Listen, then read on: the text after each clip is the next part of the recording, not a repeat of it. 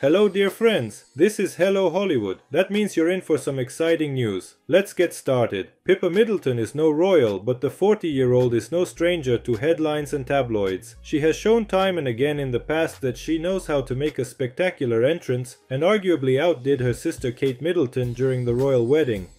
Nevertheless, Pippa has had an impressive career. Although she is not royalty and doesn't have to worry about the royal duties that come with it, she is no stranger to being in the spotlight. In 2012, she authored Celebrate, a year of British holidays for family and friends, an event planning book. Although the book was not a huge success, as the publishing company cancelled it and plans for a second book, she still showed ambition. I certainly have opportunities that many can only dream of, but for the most part I'm just an ordinary girl in her 20s trying to make a career and present herself in circumstances that can sometimes seem quite bizarre, she wrote in an excerpt from the book. Pippa burst onto the scene with her dress at Kate's royal wedding as the Alexander McQueen outfit immediately went viral. Nicknamed the Royal Beauty, she stole the show when all eyes should have been on Kate and Prince William.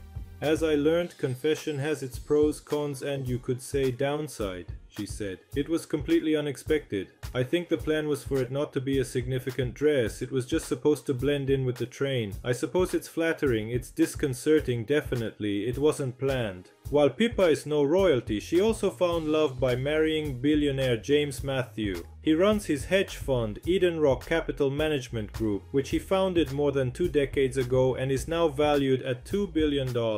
Pippa doesn't race on 4 wheels, but isn't afraid to swap her heels for trainers, competing in several marathons and triathlons. Running helps me to clear my head when I'm feeling confused, find a safe place before making an important decision and feel free when life's pressures are weighing on me, she says. Running and sport in general has been a constant light in my life and I hope it continues to be. In 2016 she took part in a 33-mile cross-country ski race, and in 2015 she nearly won a 47-mile swim and run in Sweden. She also took part in a marathon around the Great Wall of China just a year after running her first marathon in Kenya in 2015. I decided that the marathon was the box of life that needed to be ticked, and this year it was my time, despite it being one of the toughest marathons in the world. So there you have it, dear friends. Share this video and leave your comments. Bye.